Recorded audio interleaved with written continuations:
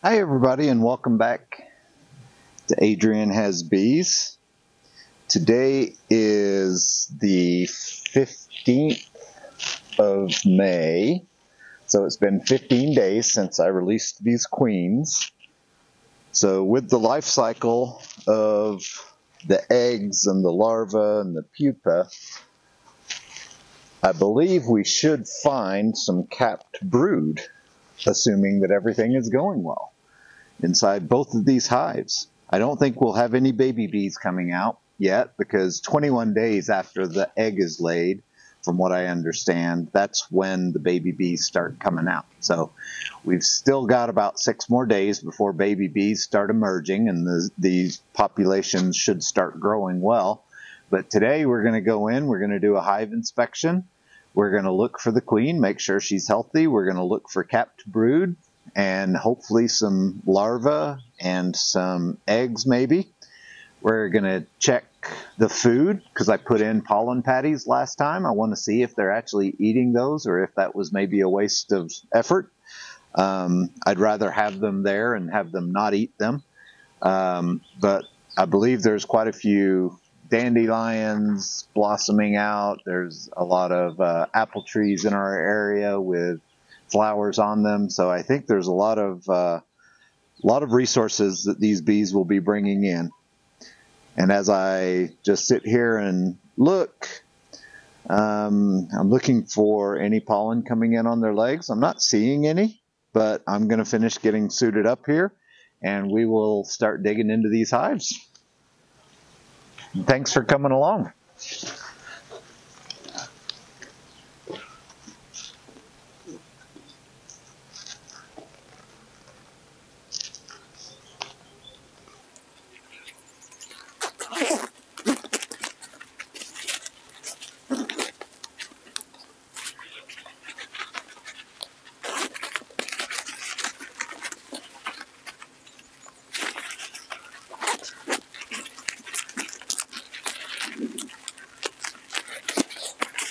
Okay, let's hope that keeps bees from getting inside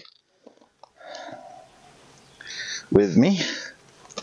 So let's have a look at Berlin first.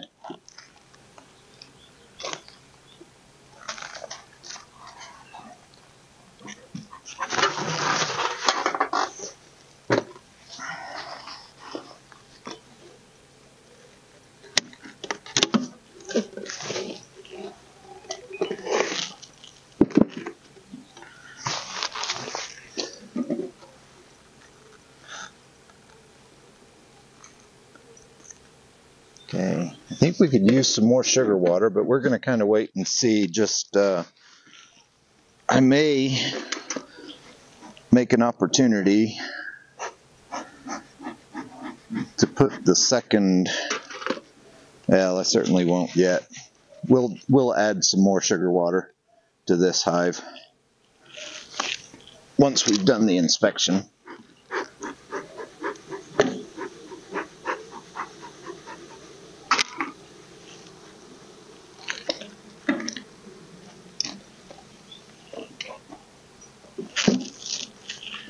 Oh, so that actually looks good. I think I'm seeing that it appears that they're eating the pollen patty that I've placed in there, and they're also cleaning it up well. I will move the camera a little closer so that you can see that.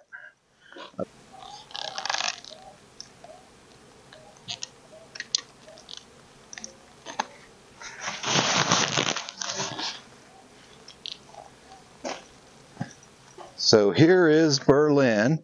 Wow, and you can see all this excess comb that they've been building because I gave them a little more room on that lid. But they're definitely eating into this pollen patty really well. I'm quite pleased with that. So what I really want to do, I'm going to tear that off because I don't want them to continue to build right there. So I'm going to tear that off. You can see how they're starting to get rid of the paper, the excess garbage, and they'll tear that off and take that on out of the hive. I'll give them a little hand here.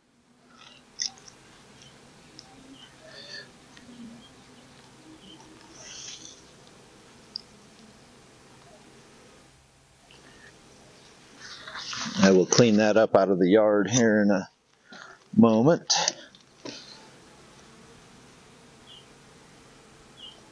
We're gonna get this wax out of here.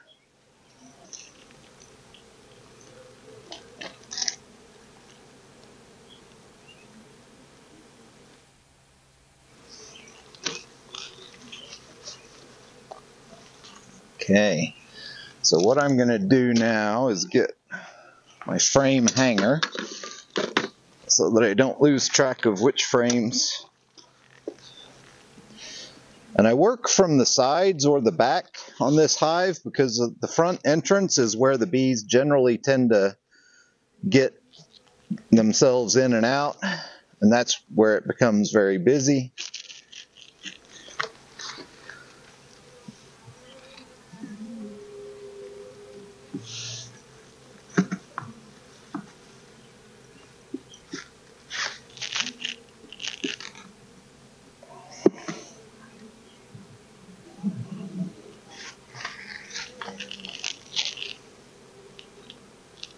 So they're certainly moving some honey around in here.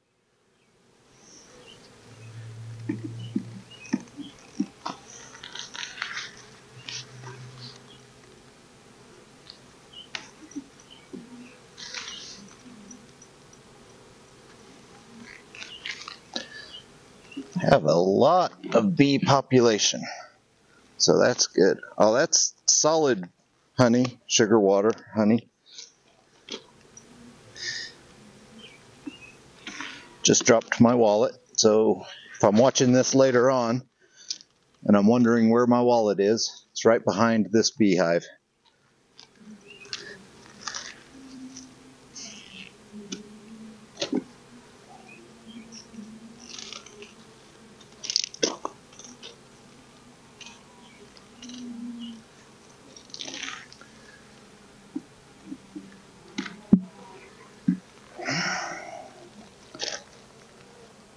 So I'm seeing bee bread, honey, and nectar.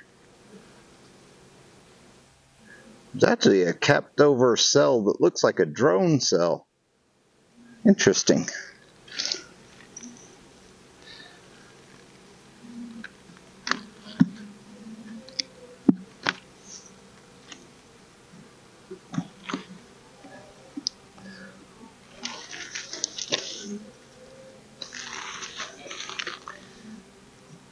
Oh goodness, I see honey dripping.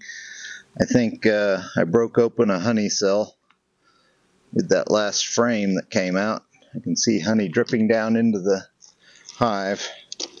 This is disruptive to the bees, without a doubt. It definitely can set them back. So, oh my goodness, yes, we are seeing brood. So we're seeing a nice brood pattern here. It's not exceptional, but it's acceptable, I think, for at least for now, since I don't have another queen. I can see a bee doing the waggle dance, and she's got pollen on her legs. So that's actually really cool to see. I do not see my queen on this frame. I'm just going to look down in there, and I see lots more brood. So actually I think I'm going to be okay. I think I'm going to plan on adding a box to this hive. And assuming the other one is doing just as well, I may do the same thing over there too, to help encourage more bee growth.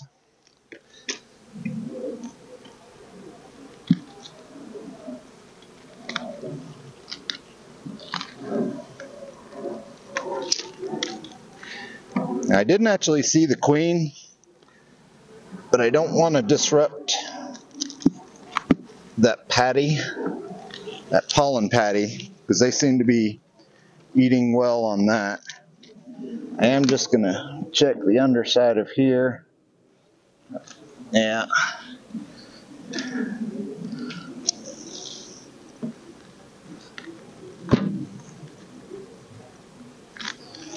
Put that back for now. Then I'm going to come back and put some more frames in here and remove that lid.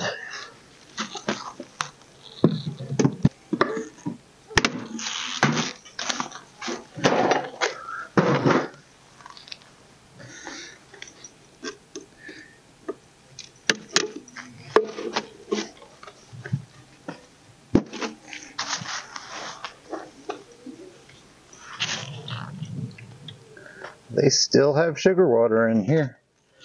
Might give them a little extra as well. Anyway, we'll mix up one other batch.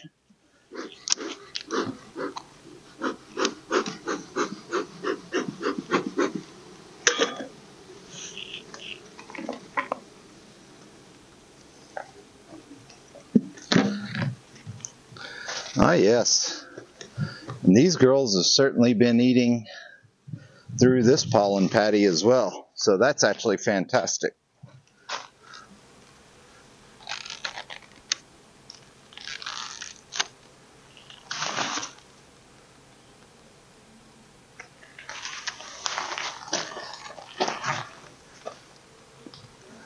I'm very happy with these girls eating through that pollen patty. I'll keep feeding them as long as they keep eating it. Help them out get some of this garbage. You can see they kind of eat around that paper and take it out in pieces. We can also clean up some of this excess wax.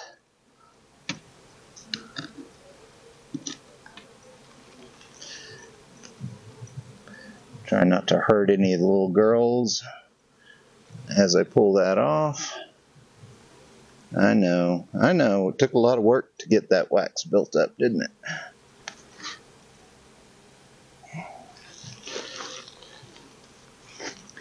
Okay.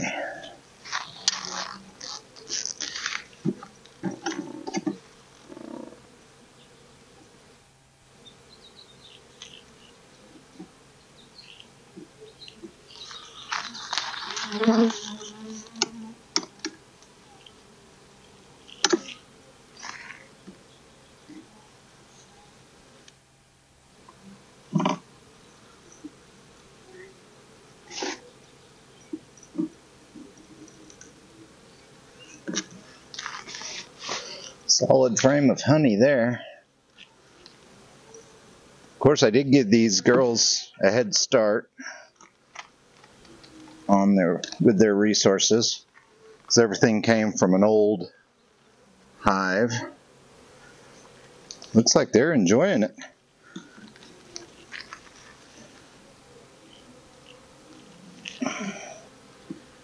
So hopefully start seeing some brood now here.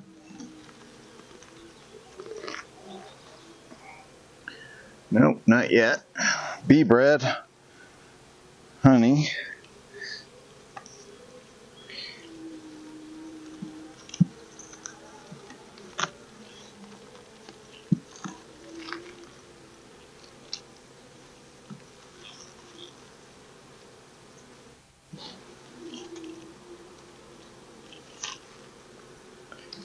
See if we can find either the queen or some brood. And there's brood.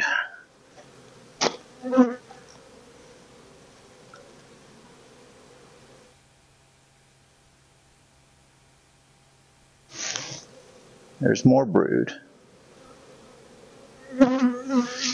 And there's eggs and larvae, or there's larvae. I'm not sure I see eggs yet.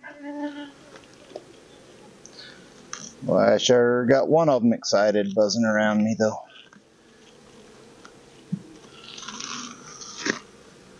Oh, is that my queen? Nope. That's just a bee with a honey drop on its back.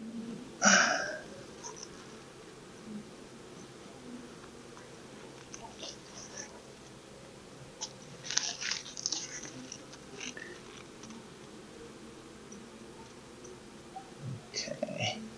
I'm going to go one more frame deep because I'm not overly thrilled with that brood pattern. Let's have a look at one more frame. Oh, that's a little better. It's not horrible. It doesn't seem awesome either.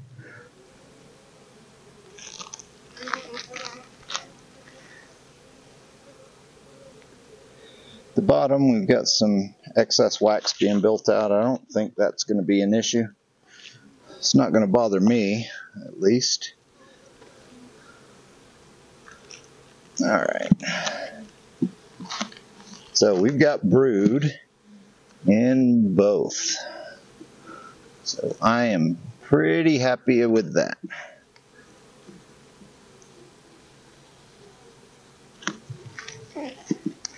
So we'll put this back together. I think I might not do it today, but here soon I think I'm going to put the extra box on top with some frames that need to be built out. I've ordered some green drone comb, which is supposed to help with the varroa mites, controlling them. Because varroa tend to prefer drone pupae to lay their eggs in, if you have comb that's set up specifically with sized cells that are larger than the worker cells, the queen will lay drone comb there, and that allows all the mites to have a field day going into those areas. Okay, move out of the way, little girl. There you go. I know you're on the outside now, but I think you can find your way back in.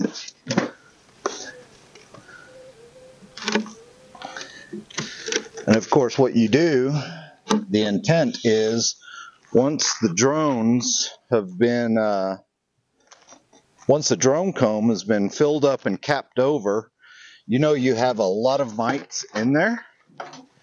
And then you can take it out of the hive, throw it in the freezer, and that will kill the drones and the mites. But it doesn't affect workers by doing that, and that's a more natural way to actually take care of mite control. At some point I will do a mite count,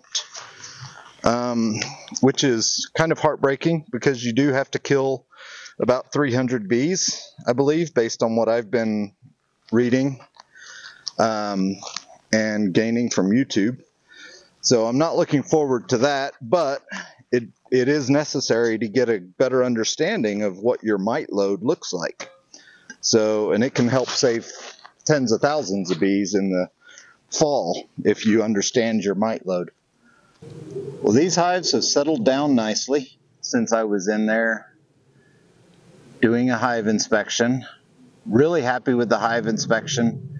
They're progressing well. I think it's about time that I'm going to add some extra frames in the top boxes. I'll move the feeders up so that we can keep feeding them until I am starting to put honey supers on. I'll keep feeding them, because what I don't want to do is be feeding them when they're filling up the honey supers for me to harvest, because that's not going to be good honey, based on what I understand. So we want them to bring in the natural nectar and turn that into honey.